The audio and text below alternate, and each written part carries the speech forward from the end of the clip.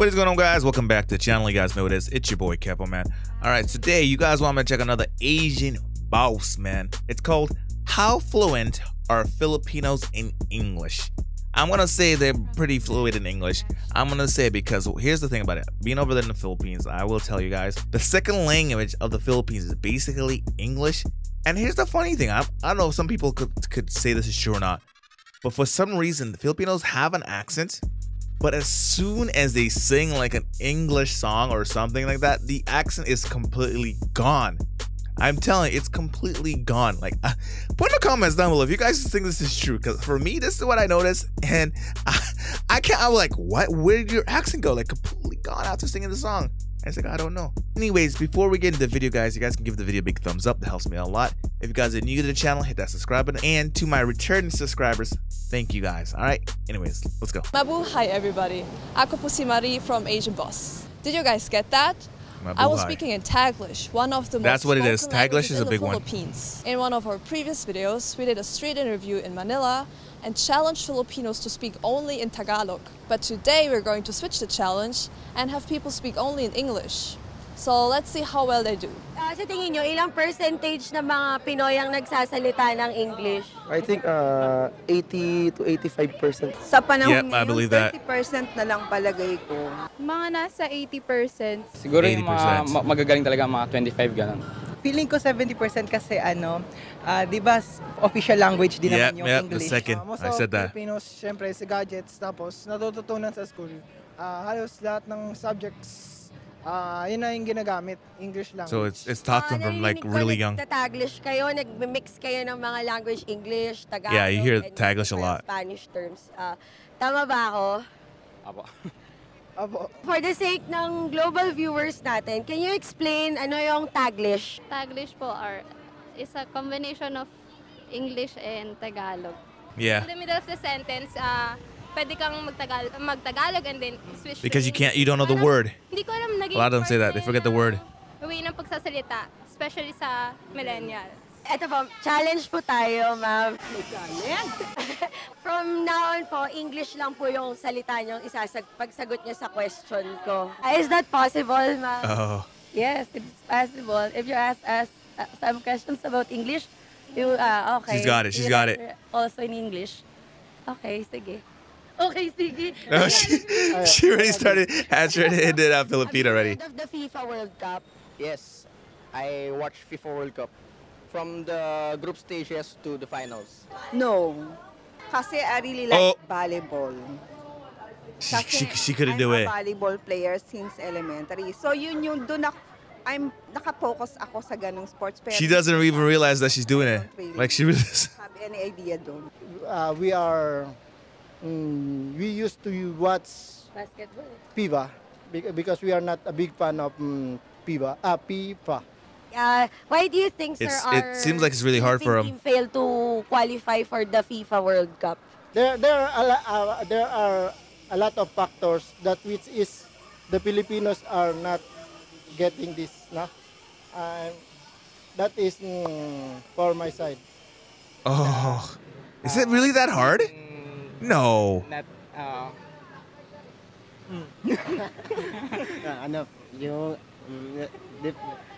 He is so tempted right here.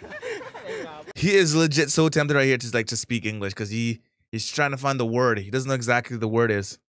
Because Filipino. We are not capable to qualify in FIFA World Cup because physically Filipino is smaller in height, and other. There are some tall Filipinos. I've seen some tall Financially, Filipinos. we cannot afford the registration in FIFA World Cup, or we are not physically fit and trainable in terms of FIFA World Cup.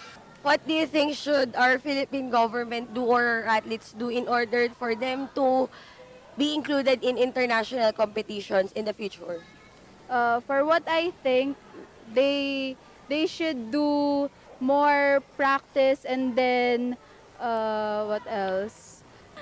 For the government, of course, they should help the athletes to, like, Yeah, but it's hard, right? That's the thing about it. It's so hard. Like She giving forgot the word. them See, this I've noticed a lot. A lot of my friends, they tend to forget the words, especially when they're trying to speak the English with me. Like when I was in the Philippines, they would tell me like they actually enjoyed trying to speak English with me. I'm like, I get it. I'm like, why?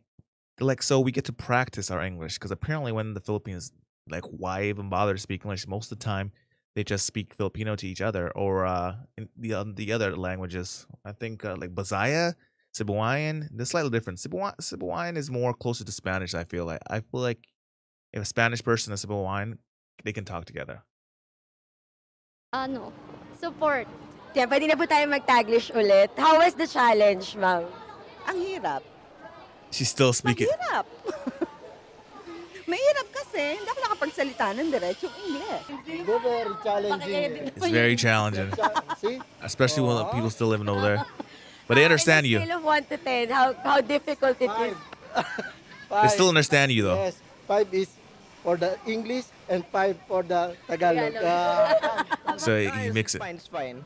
Siguro medyo prepared naman ako to speak in English because I am a future educator. So Okay, so you practice it. Talagang inaral ko yung English para may deliver ko yung lessons ko in the future.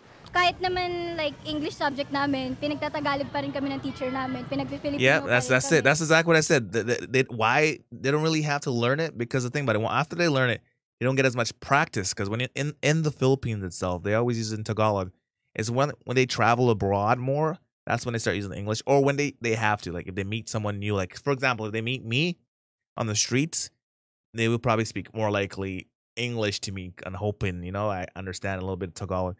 So so that's why I'm really glad that over there in the Philippines, that majority of people speak English, and this is probably why I would recommend the Philippines to a lot of people, and even for myself.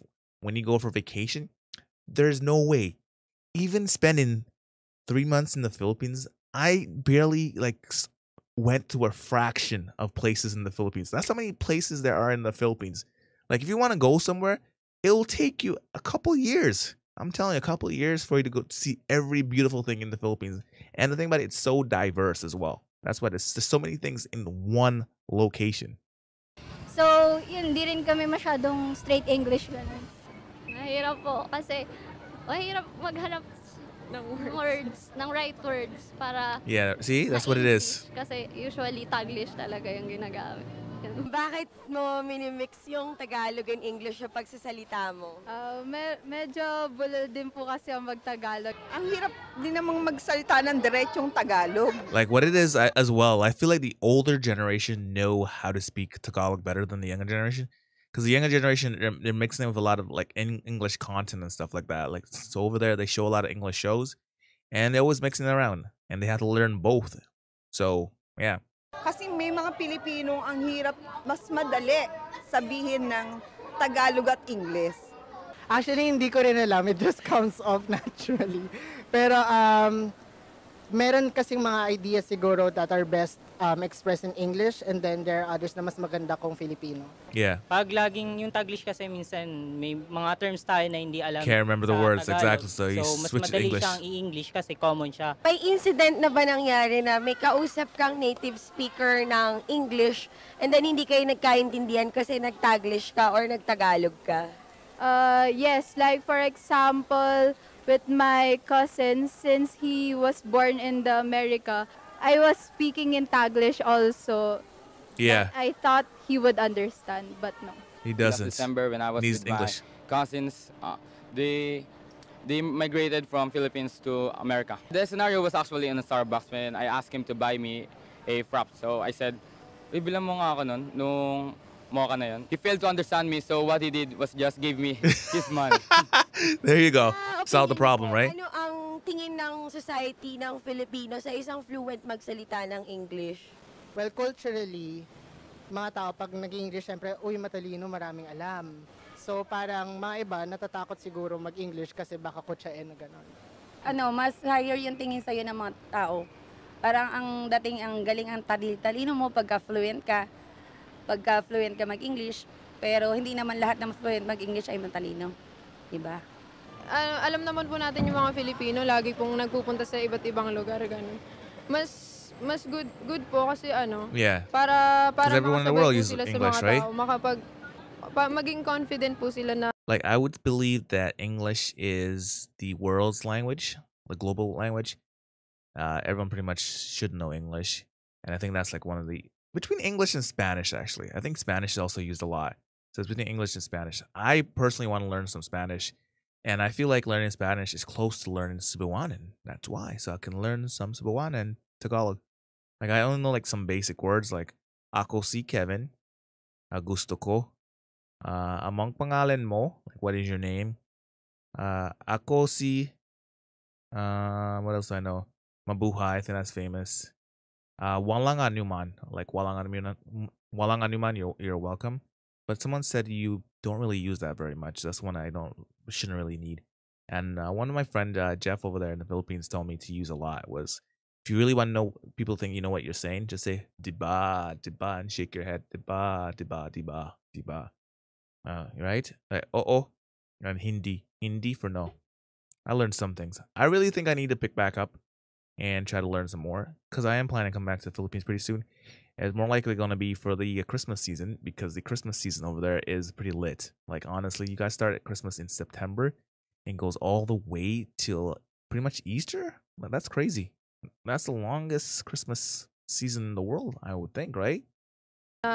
makipag-usap sa mga tao ganun. Sa tingin nyo ba, dadating yung time na hindi na magsasalita ng Tagalog or Taglish yung mga Filipino in favor ng English lang, ng speaking fluently in English?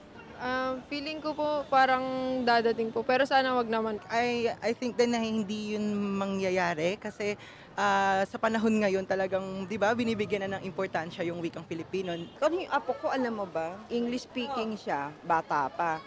Ngayon, nahirapan kami turuan ng Tagalog. Mali yung gano'n. The hard time. Yeah, because he learns more English. It's hard for him. Talaga marunong mag-Tagalog, kailangan mo talaga i-translate kung minsan. Sabi ko, buti na lang hindi ako Filipino teacher sa kanila. So, if ever po dumating yung time na yun, sir, ano po sa tingin nyo ang relevance noon sa Philippine society? Parang may negative side din eh. Kasi yung culture natin, yung language natin, mawawala. Pero kung the positive side naman, I don't think they'll lose their language or culture. Yung fluent yung Filipino sa English, so kaya natin makapag-communicate kahit kanino, yun yung positive. So, yung pagdating sagot, 50-50, may aangat, may babagsak, ganun talaga yung mangyayari. Because I'm pretty sure they still teach like Tagalog in school. Like, I know in Canadian schools, there are some like Filipino schools here that they do teach like anyone, not just Filipino kids, anyone who wants to learn how to speak Tagalog or Visayas or Cebuano. Those are the three ones I know, the three main ones at least I think that are out there.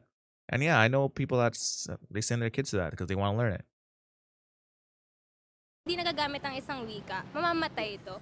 So kailangan pwede nating i-adapt yung Western languages, pero i-incorporate natin siya sa wikang Filipino kasi through that mas magiging mayabong yung wikang Filipino. Kaya nakakasad lang kapag hindi na ginagamit yung wikang Filipino. Kailangan mahalin mo yung sarili mong wika. Kahit na sabihin mo na second language. Yeah, they still love the language. Hindi mo pa rin dapat ipagpalit yung sarili mong wika dahil ikaw ay tunay na Pilipino. So there you have it. We I agree, 100% I agree with the last statement. And we know that though it may not be an accurate representation of all of the Philippines, we hope that you learned something from this. What other topics would you like to see covered? Yeah, that was good. I actually do enjoy watching Asian Boss. I feel like they do make very good content to watch. So if you guys haven't checked Asian Boss out, you guys need to check Asian Boss out. If you guys made it all the way to the end of the video, you might as well hit that subscribe button, all right? Just hit it now and like the video and share the video. And anything else you guys want me to check out, put in the comments down below. All right, bye.